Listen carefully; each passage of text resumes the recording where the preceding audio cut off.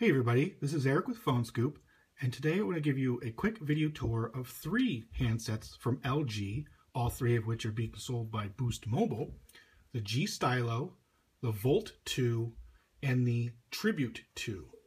All 3 handsets run Android 5.1 Lollipop and include LG's user interface skin on top, which makes all 3 of them nearly identical from a software perspective.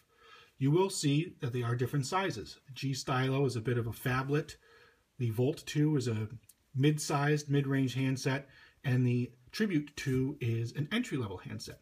Here's a quick look at each. The G Stylo is a phablet, has a 5.7-inch 720p HD screen, which gives it a sizable footprint. I like the plastic styling here. You can see if I get some light to shine on it. You'll see it has like a metallic finish to it, but of course this is actually plastic. In keeping with LG designs, there are no buttons along the left and right sides, and instead they are all positioned here on the back. We have this tri-cluster here. We've got the camera module and then the volume toggle, which is split in half by the screen lock button. We have laser assisted focus for the camera and flash. Here's the LED flash. Main camera rates 8 megapixels. Speakerphone is here, micro USB port on the bottom, and the headphone jack is on top, as well as the stylus. Stylus is all right. It's situated in here pretty tightly. You can pull it out with a little bit of help from your fingernail. The big screen is nice. I thought it was nice and bright and comfortable to look at even when outside. And the Snapdragon processor, it's a Snapdragon 410 processor, quad core, 1.2 gigahertz, did a good job with this phone and keeping it moving along quickly. Next up is the Volt 2, which is a mid-sized handset, has a 5-inch 720p HD screen, which helps keep the footprint in check. This phone is much easier to hold and use than the G Stylo. Still a little bit on the thick side. I happen to like the design. It has a nice metallic finish to the rear shell here that you can see. And as always, we've got this configuration of buttons on the back, which includes the camera, which is 8 megapixels by the way, volume toggle, screen lock button, and LED flash. This does not have a laser assisted focus like we saw in the G Stylo.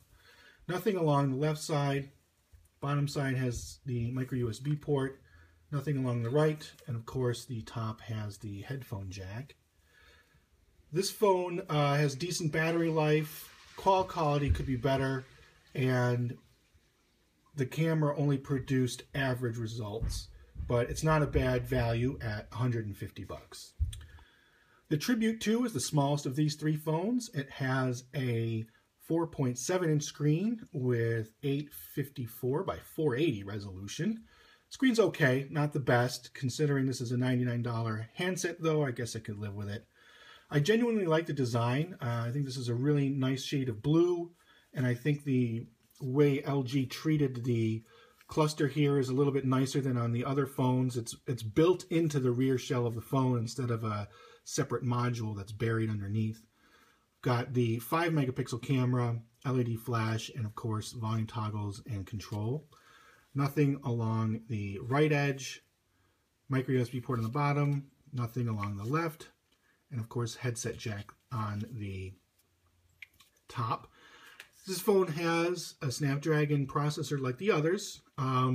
It wasn't that quick.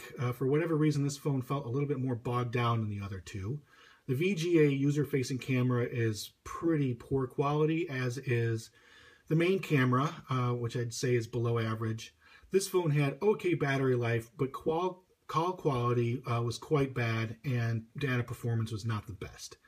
So that's the LG Tribute 2, part of LG's extensive lineup of handsets for Boost Mobile. And here's the family shot. This is the Volt 2, Tribute 2, and a G Stylo.